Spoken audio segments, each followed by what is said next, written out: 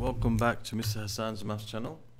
This is question number 7, well, question number 4 actually from the Solomon J collection of P4, and it's question number 7 from my end of topic worksheet from P4 chapter 3 parametric equations.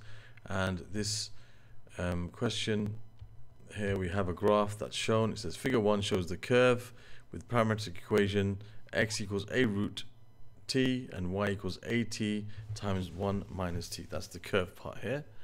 Okay, where t is greater than or equal to 0. It says where a is a positive constant, find dy dx in terms of t. So we're going to find dy dx in terms of t. So dy dx, when we have a parametric equation, is found by using the chain rule. So we want to find dy dx, but we have things in terms of a third parameter t. So what we should do is we should find dy dt times dt dx, and that will give us dy dx. So we need to take the x term, which is a times root t. So I'll get that ready to differentiate. So I'll put a times t to the power of a half, and the y term, which is at times 1 minus t, and I'll also get this ready to differentiate by expanding the bracket. So you have at minus at squared. So dx dt is going to be a half times a times t to the power of minus a half. Now I'm going to write this in this kind of like simpler type of form. I'll just make it simpler for me. So you can see on the top we'll have a, underneath we'll have 2 times the square root of t, 2t to the power of a half. Alright, so that's dx dt. Okay, so therefore dt dx is going to be the reciprocal of this. So this will be 2 times the square root of t divided by a. And dy dt, well, that's a lot simpler. It's just the t term will lose, the at term, you'll lose the t, left with a, which is a constant, minus, and this is 2 times a times t. Remember, a is just a constant. Okay, so that's a. So I can make it a bit simpler by factorizing. I can take out a as common. I have 1 minus 2t. So our dy dx is going to be dy dt, which is a times 1 minus 2t, times dt dx, which is 2 root t over a, and we can see the a's cancel out. The a's cancel out, so that we're left with dy dx is equal to 2 times root t times 1 minus 2t. And there we have the expression dy dx in terms of t. The a cancelled out. Now we're going to go on to part B, and it says here in part B, the curve meets the x-axis at the origin and at the point O. I've just got a copy of the curve here. So the curve meets the x-axis at the origin and the point A. The tangent to the curve at A meets the y-axis at the point B, as shown. Show that the area of the triangle is a square, the triangle OAB. So the triangle OAB is this triangle over here. I'll just put it in a different color so it stands out a bit. It's a triangle from O to A to B. It's the blue lines here. That's the triangle OAB. We need to find the area of this triangle. Okay, so we need to have this length and this length. So if you find what OA is and OB is, we can find the area of this triangle, and we have to show that it's a squared. Now we know that dy dx, we found out for the equation for the curve, dy dx, we found an expression for it in terms of t, is 2 times root t, 1 minus times 1 minus 2t. And we also know the equation, the parametric equation of the curves is given by these values here. So I need to find basically to find what b is, I need to find the equation of this tangent at a. Okay, I know that at ay equals 0. Okay, I need to find the x coordinate of a. Now I know that the point A is where the curve passes through that point. So does this tangent to the curve. So if the curve passes through the point A, then at a, y equals 0 in this curve.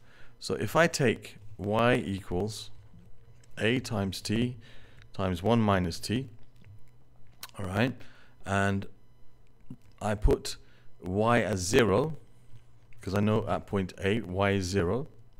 Then I'll have a times t, 1 minus t equals 0.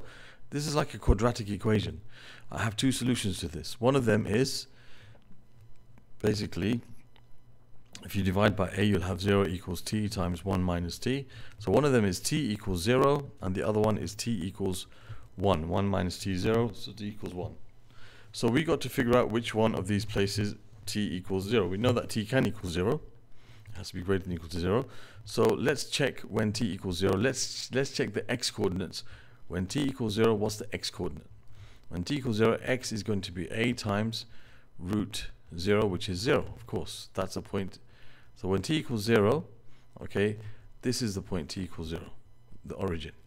As you can see, when t equals 0 here, that's also going to become 0. So we need the point t equals 1. T equals 1 is the point that we need for a. So at a, we can say that means t equals 1, because that's the other place where the y value is 0. So when t equals 1, the x coordinate is going to be a times root 1, which is a. So I know the coordinates of the point A are lowercase a and 0.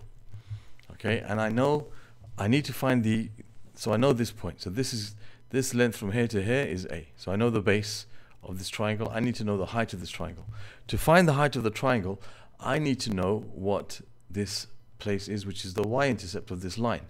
So I need to find the equation of the tangent to the curve at A. Okay, so we can say at A, we know that t equals, we know that t equals 1. So therefore, dy dx at A is going to be 2 times the square root of 1 times 1 minus 2 times 1. Because we know that dy dx is equal to 2 root t times 1 minus 2t, as we found in the first part of the question.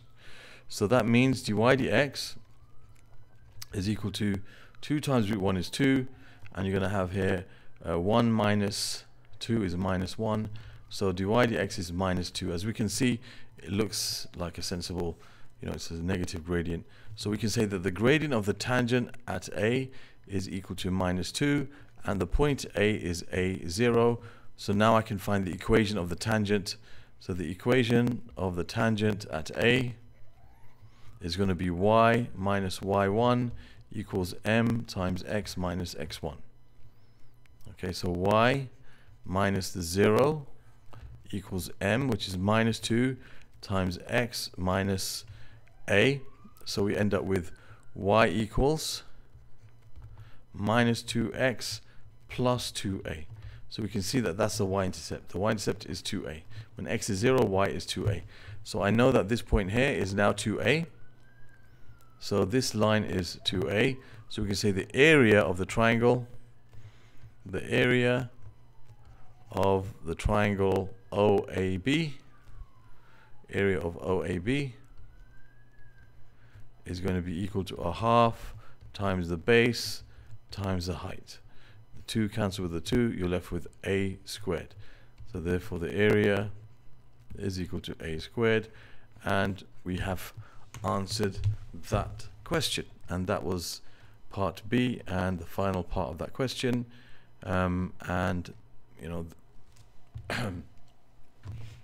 Other questions you might want to watch from Solomon J will be found in the playlist that will appear over here. So as I answer the ones from P4 Solomon J, they will end up in this playlist. Questions about parametric equations from P4 in general will end up in this playlist over here. Questions from my worksheet, end of topic worksheet, should be in this playlist. You can subscribe to my channel from this link, and on the top of the page I'll put a link which of a card which will take you to one of the other P4 past papers that I've done. Thank you for watching.